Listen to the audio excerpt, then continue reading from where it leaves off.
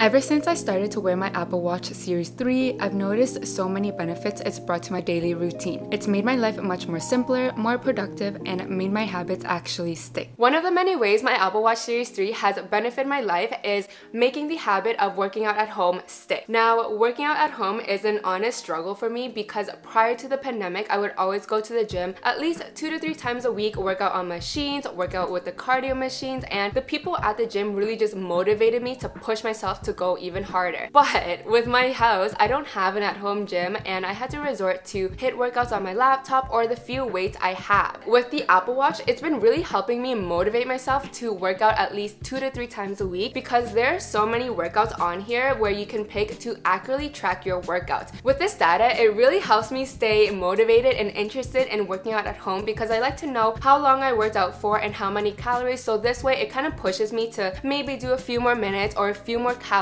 every time I'm working out. It's also really convenient because if you're playing music, you can just swipe to the right and either go to the next song or go to the previous song, making your workout experience a lot more convenient. Crazy enough, I've been waking up at 5:30 a.m. and after I brush my teeth, I slap on my Apple Watch, put on my workout clothes I laid out the night before, and go straight to working out. I do not drink coffee or even eat breakfast because I do not want to give myself the time to back out. That is how much I despise working out at home. The Apple Watch has been a game changer for me when it comes to productivity because I don't always have to have my phone with me at all times, and I've noticed insane benefits to this. Because the Apple Watch is an extension of my phone, it has the basics and essentials that my phone has. For example, I can receive and reply to calls or texts, I can check the weather, I can ask Siri if I'm connected to Wi-Fi, and so much more. Because of this, it really helped me stay focused whether it was scripting my next YouTube video, editing, or finishing the courses I've been working on. And what I do is I will put my phone out of sight, whether it's behind me on a bookshelf or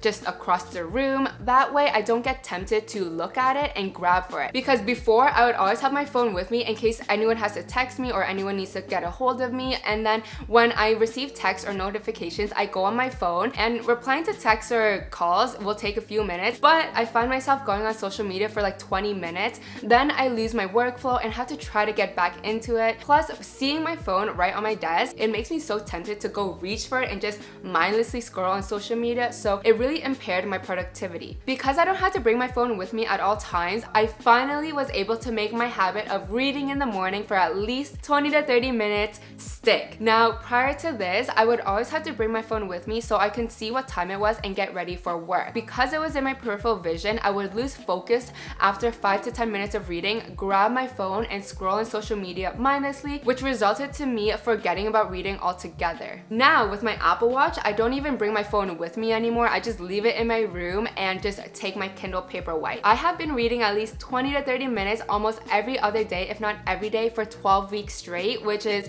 a record for me because I have never gone longer than like 1 week of reading. Because I am starting my day off with working out and reading, it really sets a good foundation for my day to be a lot more productive.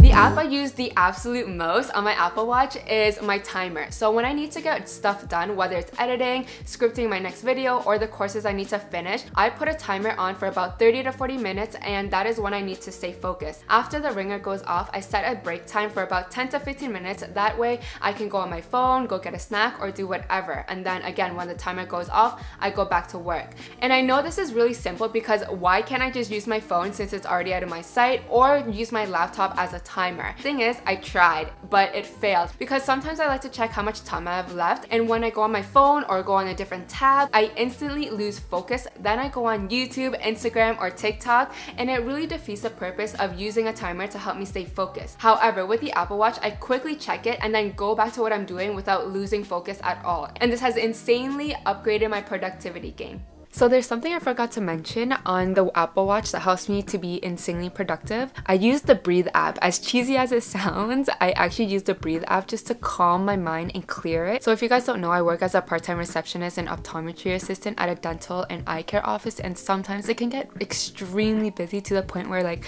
I want to rip out my hair and walk out like today. So I'm home at like 4:20 and I have a whole day of editing to do. But yeah, I'm just gonna do my breathe app, and what I do is I just set it up and it will vibrate when you like breathe in, so that way when I get into work I don't have all that anger bent up into me. So overall, thank you to my boyfriend for gifting me this watch, because it has honestly improved my life, making it much more simpler, more productive, and finally making my habits actually stick. Now in a couple weeks I will be doing a full review on it, because I don't know if I would spend a couple $100s on an Apple Watch, since I'm definitely on a budget. I don't have that extra money to spend on the watch that isn't that cheap either. And definitely subscribe to watch out for that video, because if you're on a budget and wondering if it's worth buying with your own money, I think this video will definitely help you out. Even if you have the money to spend on it and you want to get the Series 3 or maybe the 4, the SE, the 6, which is the best fit for you, that video will definitely help you out. So again, subscribe so you can check out that video, and also slap that like button for me. I would definitely appreciate it. However, that is it for me. I'll see you in the next one.